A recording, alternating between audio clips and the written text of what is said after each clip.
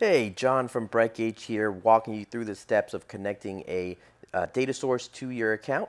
First thing you're going to want to do is click on this big green Add a New Data Source button. That'll bring you to our data source library where we've broken them down by different categories from PSA to finance to RMM, or you can simply select all and look through the entire list till you find some tools that you're using internally.